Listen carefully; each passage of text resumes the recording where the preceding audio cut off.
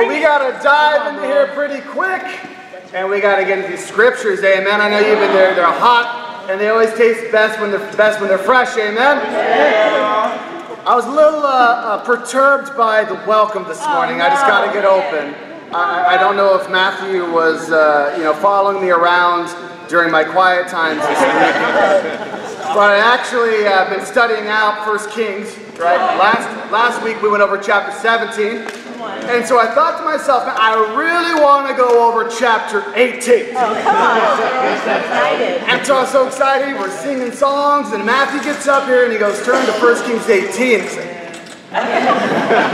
Oh, you know.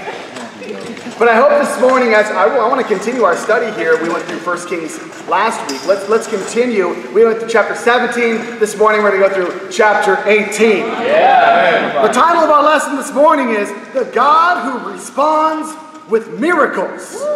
And I believe we've got to get back to believing this is the God we worship. That God's response to how we act and do when we worship Him, when we give Him what He calls us to do, His response is amazing. He responds with miracles. 1 Kings chapter 18. Come on.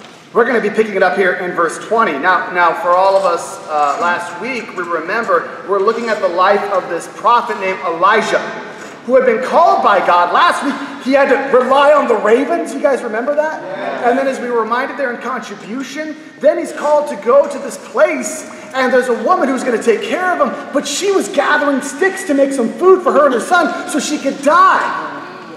And then even right after that, the son of the widow, he dies. And so it brings him back to life. So we're challenged to trust more than we've ever trusted, to give more than we've ever given, and to save more than we've ever saved, to save souls, amen?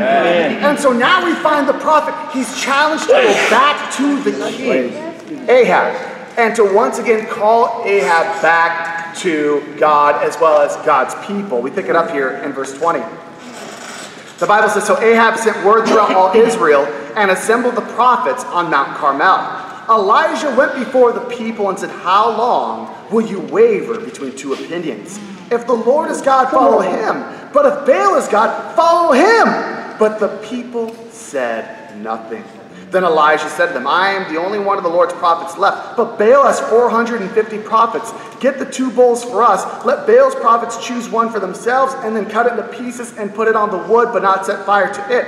I will prepare the other bull and put it on wood, but not set fire to it. Then you call on the name of your God, and I will call on the name of the Lord, the God who responds by fire. He is God. Then all the people said, what you say is good. We stop here. We're going to look at the scripture this morning to be challenged about a God who responds with miracles. Our first point, miracles through the faith of one. There's so much within this passage. Number one, he gathers all of who? Of God's people. These are not like, all the quote-unquote heathens and the pagans and the worldly and the darkness. No, the Bible says here, it's literally God's people. It would be for us the modern day, it's the church. Yeah. And he challenges them. He says, listen, enough is enough. How long are you going to waver between two opinions? Here we are, it's 2020. I believe today we live in a society that lacks conviction. Yeah. If we're honest. Well, what do you believe? Well, I don't really know. I just kind of feel like maybe it's this, maybe it's that. I don't really have an opinion or a conviction about why I do what I do. And we go, wow, I can't believe that existed. God, this existed in the Bible. Yeah. It's no different then than now. The only difference is we have Wi-Fi. Yeah. That's really about the only difference. But they wavered. Do I believe God? I don't know. They didn't even say anything. And that's how we are today. See, Elijah, the prophet, for us to be the prophet, the prophetess, wherever we go, we've got to have deep conviction and be able to take things head on. Yeah. Amen. He wasn't trolling, right? He wasn't passive aggressive. The Bible says here he gathered people. He said, listen, come to my house, Bible talk at Mount Carmel today. Come on. All right, my first point. how long are you going to waver between two opinions? I got two questions. What's your name and how long are you going to waver? Wow, this is intense. He called them out. And for them, they're just like, hi, my name's Tyler, and I'll answer the question later. Can you go to the next person? Right? That's what he's like, wow. But miracles come through the faith of one. Because God's people had now gathered around these false prophets. 450 for one false god and 400 for another 850 false prophets for one. And he called it out. He wasn't like, hey, someone's struggling. He's like, I'm the only one left. Wow. You see, we've got to understand, for us, we can look at that and go, man, this is a tough situation. The majority are totally against him. But no. See, when you are with God, you are the majority. And a lot of us, we don't walk with that same faith when we walk into situations. Go, wow, my family, the majority of them don't believe in God. Where I work, the majority of them are following false gods. For me, the majority of my life, no. See, when you are with God, you are the majority. Amen?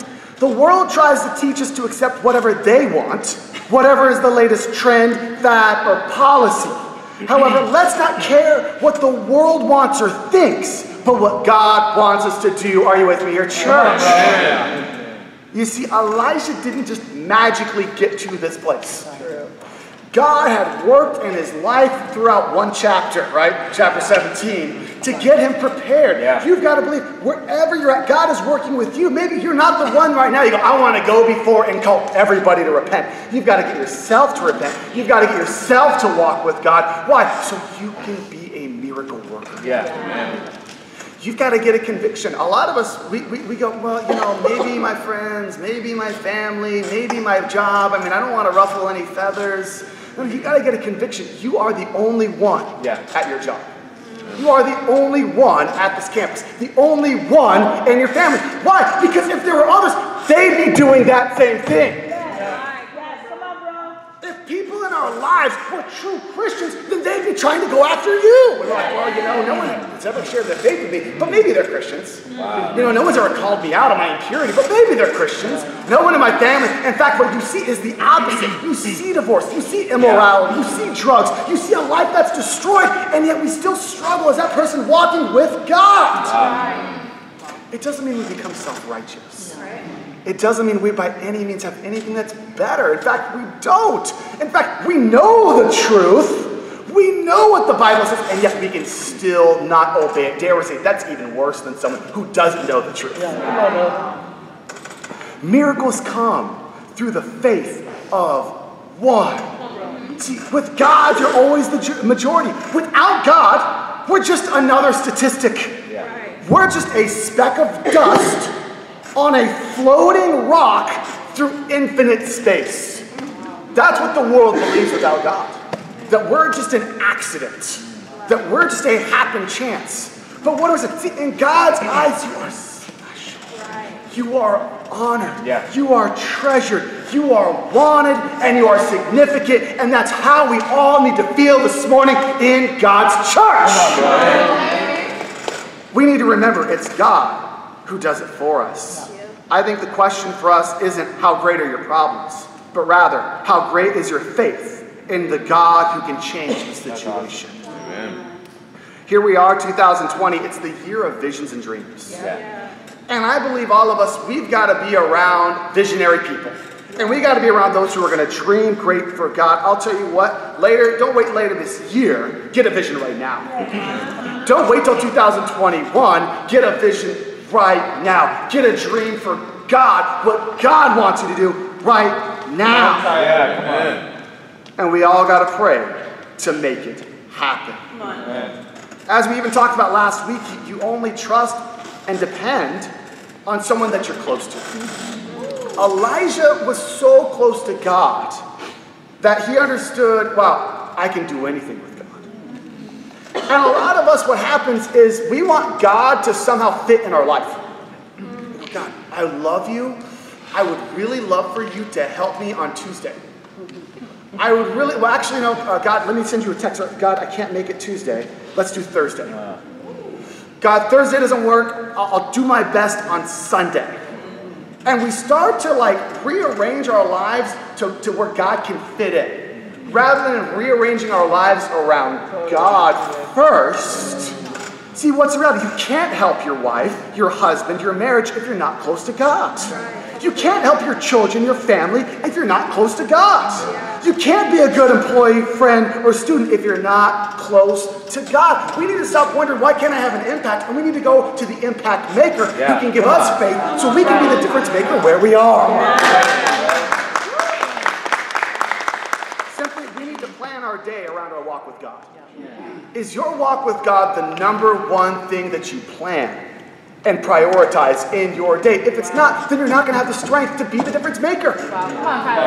Then you're not going to see a God who responds with miracles. And then you're going to be confused. You know what I'm talking about? Because you're like, I believe in God. God says the Bible and he's going to respond. And I go to church and I go to midweek and I even sang really loud. I did all these things. Why is God not responding?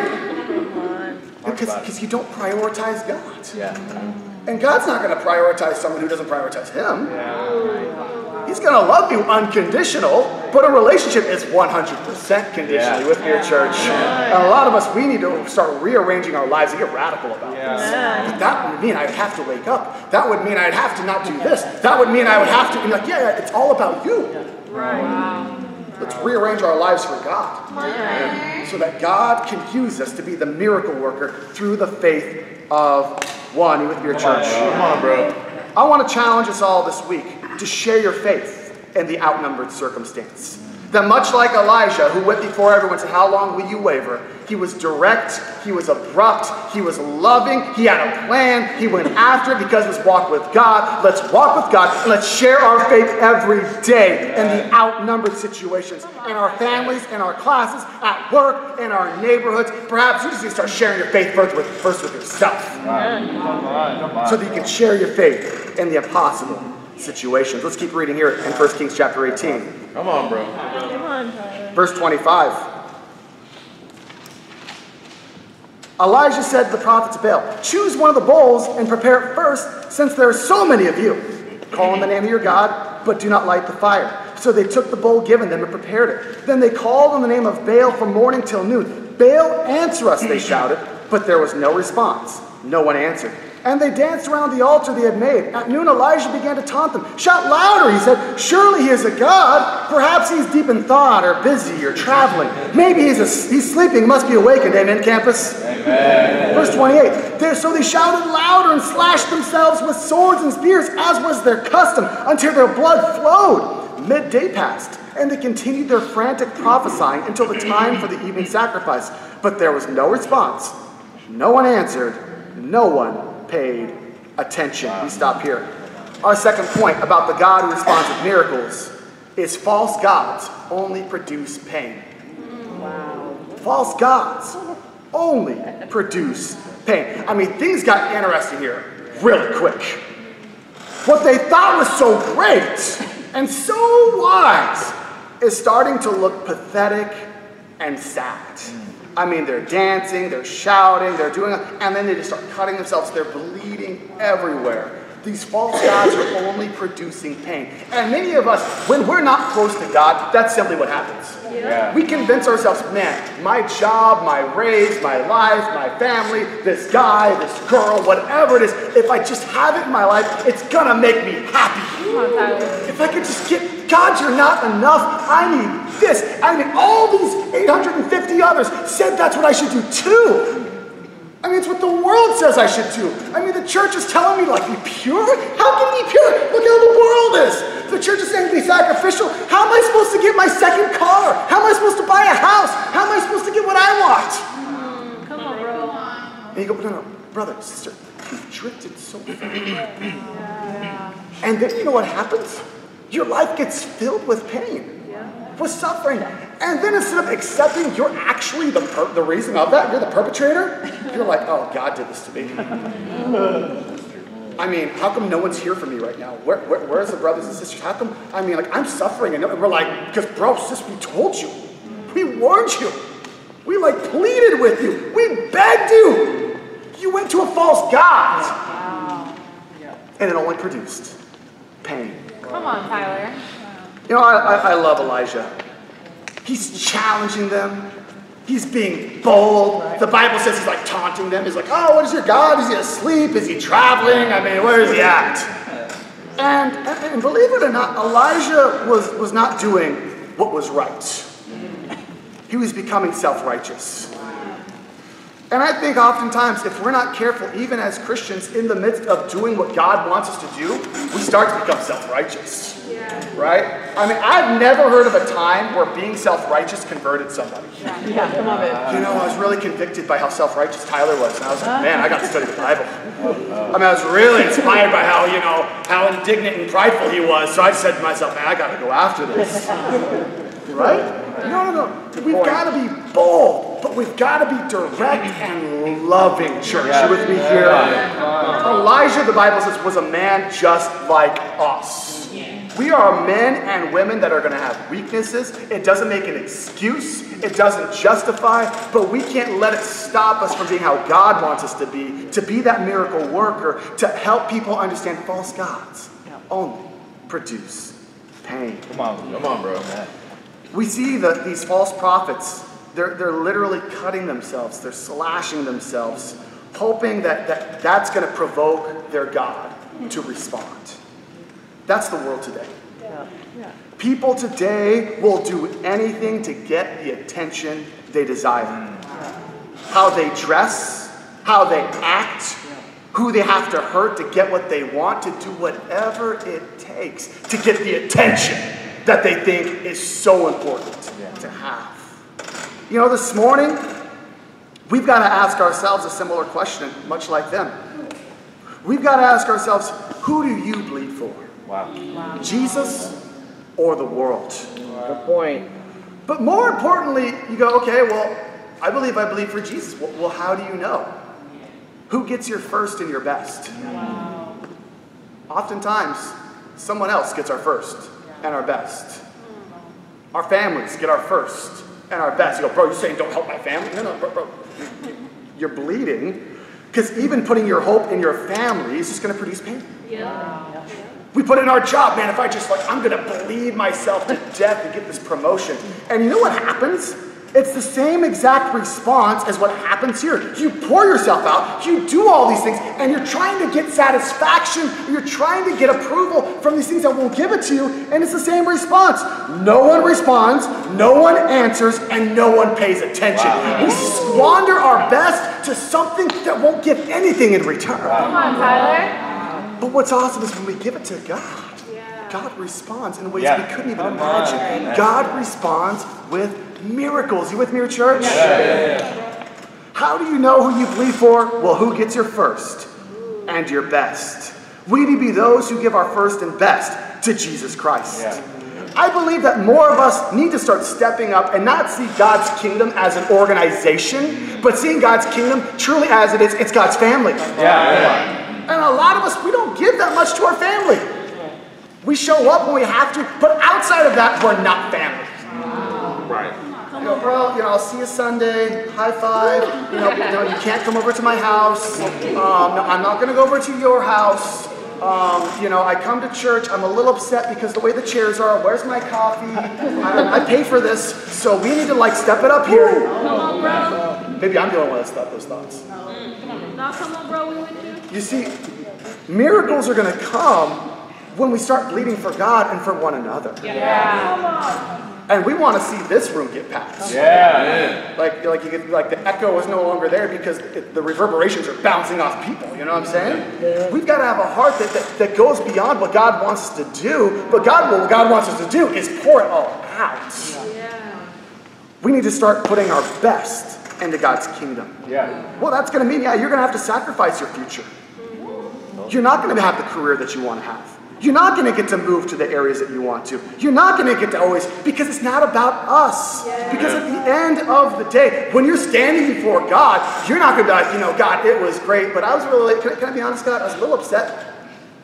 I was really hoping for a better race. Can we talk about that? I know it's 2020. Can we remind? Let me show you a few things, God. Look what I did. I mean, and you wouldn't even give me a raise for that? Okay, so because you didn't give me that raise here, can I get an upgrade in heaven? You know, sometimes we do that, right? We call the airline, you know, airline, you messed up, so I expect, how are you going to fix this? Right? They got the order wrong, so you go back, hey, you got my order wrong. So because you got my order wrong, I expect this meal to be free, and you're going to give me another meal for free. And so that's how we can start to treat God. We're not going to be in heaven talking to God like, God, you owe me, you know, in fact, when you get your life replayed before the eyes of God, you're going to be like, man, why didn't I do more? Seriously, that's what I was focused on? Oh my gosh. Oh my goodness, what was I thinking? What was my heart? I mean, this for that. I mean, that could have done so much more. You know, you're going to die with like a bunch of zeros in your bank account, and it's literally just going to go to the government or something. Like, man, how many souls could that have saved? Right? Man, I was so focused on this career that actually didn't give me fulfillment, and I watched my kids do this and my life do that, and everything passed before my eyes. Can I go back and redo it? You see, let's live as those that don't live with regret, but live with the fortitude to live out God's plan for our lives and to go after it with all of our hearts with me, church. Come on, man. Come on, bro. Our third point as we fly through here and close out this passage. Come on, bro. Miracles come through a restored covenant. Miracles come through a restored covenant. Let's keep reading here in verse 30. Then Elijah said to all the people, come here to me. They came to him and repaired the altar of the Lord, which had been torn down.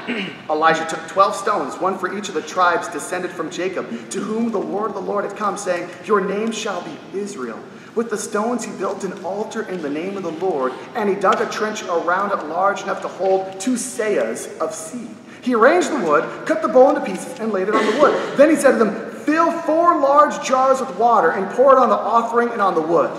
Do it again, he said, and they did it again. Do it a 3rd time, he ordered, and they did it a 3rd time. The water ran down around the altar and even filled the trench. At the time of the sacrifice, the prophet Elijah stepped forward and prayed, God, the Lord God of Abraham, Isaac, and Israel, let it be known today that you are God in Israel, and that I am your servant, and have done all these things at your command.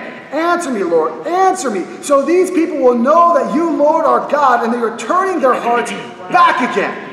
Then the fire of the Lord fell and burnt up the sacrifice, the wood, the stones, and the soil, and also licked up the water in the trench. Then all the people, when they saw this, they fell prostrate and cried, the Lord, he is God, the Lord, he is God. This is powerful. It's incredible. Elijah gets everybody there. He's got great faith. He proves them wrong, and we see the boldness start to emerge. Now, I'm not a man of science, but I've done some research about fire. And the 3 things that fire take, right, are fuel, air, and a spark. And so I was a little perplexed because here he wanted to start a fire and he used this 4th ingredient. I don't know if you guys caught it. It's called water.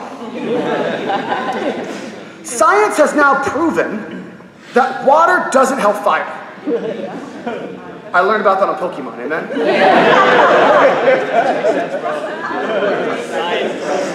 Science. So here he is. He's like, you know what? I'm going to be bold. I'm going to call it on fire. Put water on it. No. More water. Do it again. To literally, it's like saturated and soaked. It's coming out of the trench itself. He's like, now we're ready. Now we're ready. You know, did Elijah have to do this? So why would he do that? That's an interesting question, huh? Yeah. Come on, bro. I don't know. Maybe he's thinking to himself, you know what? I've got to really show who God is. And the more transcendent the miracle is, the more glory it brings to God. And so, again, God didn't tell him to do this, but he did it anyways. And a lot of us in our relationship with God or in our sacrifice, we go, oh, I don't want to do that. That would make me look stupid. And I'll tell you what, great faith looks stupid. And a lot of us, we just don't want to look stupid, and when you don't want to look stupid, you actually end up looking stupid. Isn't that interesting? Yeah. They're like, oh, I'll never do that. And then we just like live a faithless life, and you're like, bro, you're stupid. Like, oh, I'm not going to listen to that direction. Oh, man. It's just, you're stupid. Yep. Instead of rather living by great faith. Yeah. You're going to look stupid either way, amen? Amen. I think for us, even when it comes to our Bible talks, we don't want to go share our faith because we think we're going to look stupid. Oh, I don't want to like talk to my neighbors. I'm going to look stupid. Talk about it, bro. My coworkers, I'll look stupid. We've got special missions coming up. Yeah. Amen. Like, do we have to give special missions? No, no one's gonna like, all right, well, let's come find you, right? And you're like, well, I'll give you 1 jar of water. No, give 3 jars of water. Give it to the point where it's just like, whoa, this is crazy. This is unreal. And so when we call on God, say, God, this is what we've brought before you, and we call it down, it's such a miracle that not only are our brothers and sisters are inspired, but the false prophets, the world itself is like, the Lord, He is God. The Lord, He is God. And the world is watching us. Amen. We've got to be those that have great faith. And understand, miracles are through a restored covenant. I'll never forget, for us as a church, we've gone through some ups and downs. Yeah. And one of the great ups and downs for me was really back in 2016. It's crazy to think that's 4 years ago. And for myself, I really lost vision. I said, God, I feel so discouraged. I mean, I've tried to pour myself out in all these situations rather than my relationship with God. And it's only produced pain. Why would you do this? We weren't seeing great miracles. You'd even transitioned a couple times and what God wanted us to do. And God put an incredible couple in our lives, Richie and Elizabeth McDonald. Yeah. I'll tell you what, guys, we need to be grateful for discipling. Yeah. We need to be grateful that God puts men and women in our life to help us. Yeah. Because what's the reality? It's a scary world out there. And a lot of times we push it away rather than to, I need you in my life. Right. So they came and they really looked at my life and just called me out and said, Tyler, it's time to stop making excuses and to start making decisions. Because at that point, it was no longer my fault, it was everybody else. Wow. It was like, it's this wife that you gave me, it's this church that you gave me, it's this path that you gave me. I mean, I'm pretty awesome. I mean, I found this great dog. I mean, you don't find a great dog unless you're a great person. Oh my God. And I had to like really check my heart. I became bitter. Well, what is bitterness? It's simply the feelings that result from something that's hard to accept. Yeah. And I just became sad. It became discouraged. It became faithless. And I got challenged, bro. You got to get back and you got to restore that covenant again. Yeah. It's okay, so great. So it's probably like some secret I've never heard of before. It's like this new special, spiritual milkshake that you drink every day. And it's like, no, bro, you got to read your Bible again. Yeah. Oh, yeah, I read it. I was like, no, you got to read it like you did when you first baptized. Because when I was like, man, I don't want to stop. I got to read more, right? Now it's like, oh, okay, I'll get through it. Yeah, that's cool. What's my Bible app say? Oh, awesome. Okay. So anyways, right? Or it comes to prayer. Yeah, pray, God, pray fix them, pray fix this, fix that, like all the things that need to be fixed, right? Like, you're so awesome. Yeah. Crazy, you're so incredible. I mean, the prayer this morning was so incredible. Right? Just get back to the scriptures, just pray, God, this is what men and women have prayed for generations. Yeah. We need to pray generational prayers that are going to move God's heart, that are going to move our own heart, and get us back to a restored covenant. Amen. Amen. I think prayer is the most understated thing in our lives. Why don't we pray the way that we need to? Because we don't believe it's going to work. I mean, if you knew prayer was going to work, wouldn't you do it? Yeah. When you find something that works, you stick to it. You're like, and you don't want to move it. A lot of us, we find an immovable object in our life for ourselves. It's a non-negotiable. I will not move my time. I will not move my schedule. I will not move what I want to do. You go, what? No, this is for the kingdom. This is for God. Yeah. Like, nothing should be off limits in our life. Come on. Nothing should be untouchable in our lives. We should be the most transparent, the most flexible, the most willing people in the entire planet. Yeah. And that's who we're going to become, amen. Amen.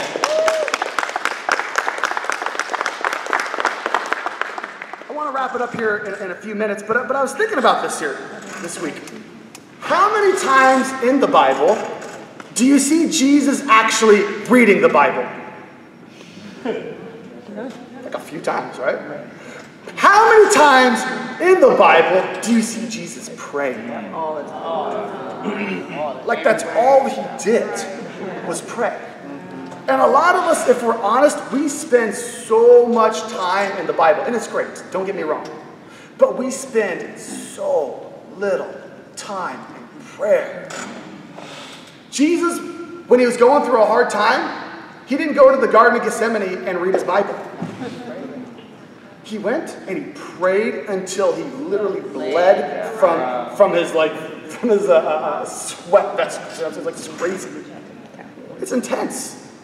It was bursting. He's got his heart right. And a lot of us, we go through a hard time. You're like, man, I just need to read my Bible, and I just want to. And I'm like, no, I'll pray, but I need to find the scripture to rebuke this sister, to rebuke this brother. I gotta get in. No. Rather than being like Jesus and going to pray, I want to challenge us. You need to pray more this week than you've prayed last week. Some of us, I pray it isn't that easy because we're like, well, I didn't pray last week. But I want to challenge you. You pray more than you read your Bible. And watch what God does. Come on. You pray more than you read the Word. Not because that just means I just won't read the Bible, because I have to choose. I don't have enough time in the morning for one or the other, because I tell you what, this is immovable in my life. I can only do one. So you got to wake up earlier. You got to sacrifice. You got to fast from Netflix. You know what I mean? Stop going on Facebook and Instagram and start looking at this. And a lot of us are super guilty. I am not going to watch anything. I'm just going to read the Bible until I get through it. We got to have that heart. We got to go to God. See, when you have a restored covenant, God responds. I'll never forget, the story didn't end with just me being sad and depressed. That'd be an encouraging way to end the lesson. But we got together back in July as a leadership group. It was our Bible Talk leaders meeting. It was July 3rd. And I just said, God, give us a vision here. We're going to do something radical. It's okay. It's the 3rd of July. I want to celebrate the 4th of July. And everyone was kind of like, there's typical Tyler. It's a day, now he wants to plan an event. And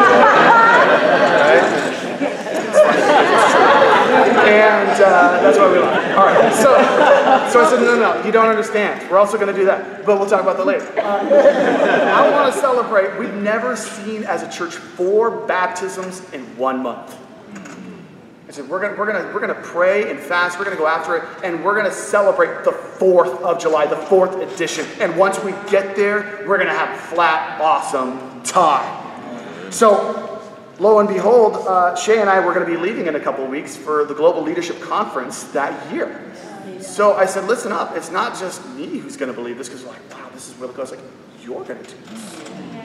I said, if anyone doesn't believe this is going to happen, I love you, but please step out of the room, because we're going to be a room filled with faith. And it was awesome. We prayed about it. The first week, nothing happened. The next week, nothing happened. It was so encouraging. God, answer us. The Lord, He is God. Put a lot of water on that. It's got to look real stupid. And it was incredible as in that last week, God didn't give us the 1st of July, the 2nd, the 3rd, or the 4th, or the 5th, or the 6th. He gave us the 7th of July. The 7th were baptized into Christ, and we're meeting today. It came because we had a restored covenant in our lives. For us this morning, it's no different. Our cry for us is not the 4th of July, it's 100 for the Lord. And I believe with all my heart, this year, this church, we're going to get to 100 for the Lord. The call of the hour is to get back to God and see Him do powerful miracles more than we thought possible. If you're visiting, stop bleeding for the world and let Jesus' blood set you free. Study the Bible, become a true disciple, turn yourself in, and get baptized into Christ for what He wants you to do. Amen.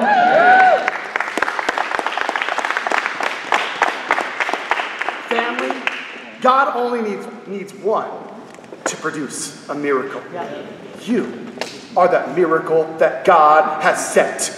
You are the one that God has said, you're going to change the world. He didn't make a mistake. You're not insignificant. You're not just a speck of dust. You're not a loser or a failure. You are a prince, a princess in the kingdom of God. You've been given the authority, and it's time for us to go back to God, believe that He's going to respond, to capture the momentum, to make the most of all that God has done, and that each of us is going to be focused in our ambition to be an Elijah where we are, to bring God all the glory, to have our God respond. And thank you, and God bless you this morning. Thank you so much.